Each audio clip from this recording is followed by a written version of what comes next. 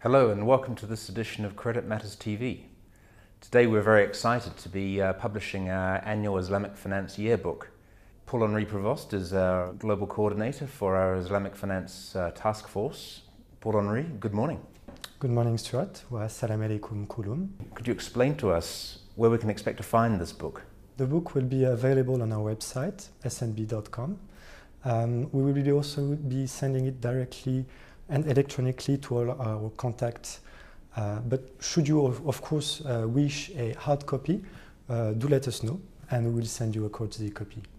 Can you expand on the significance of this book? This is a very important publication of ours that SNB has been publishing annually since 2006. The book comprises all the topical articles related to Islamic finance that our analysts have been publishing last year.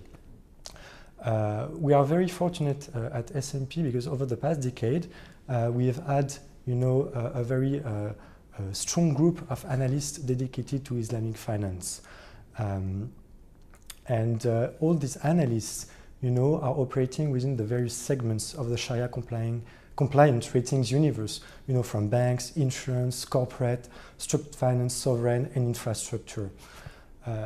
Now, these analysts, along with their outreach, have made S&P relevant in the Sharia compliant world. And this has been again recognized in 2013 by 3 new industry awards to reach 14 since 2007. The award successes have been fantastic and the content is starting to flow more rapidly. Could you expand a bit more on all that? Sure. In addition to all these topical researches that is featured in the book, you have also a few additional, let's say, interesting material.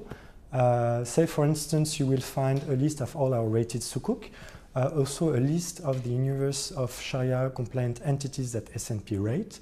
But not only that, you will also find a full list of analysts of S&P related to Islamic finance, both by region and practice, so it will be easy for you to find a key contact there. And also you will find a handful of GCC articles with a strong component pertaining to Islamic finance. That's great. So what next for 2014? Well, we're not resting on our laurels. I'm very delighted to inform you that our analysts will continue their tremendous outreach.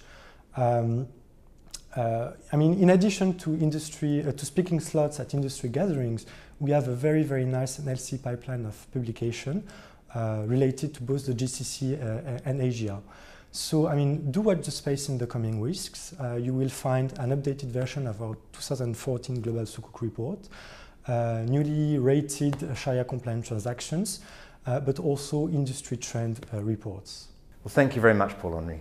Thank you, Stuart, and shukran kulum. And that concludes this edition of Credit Matters TV. Thank you for listening and watching.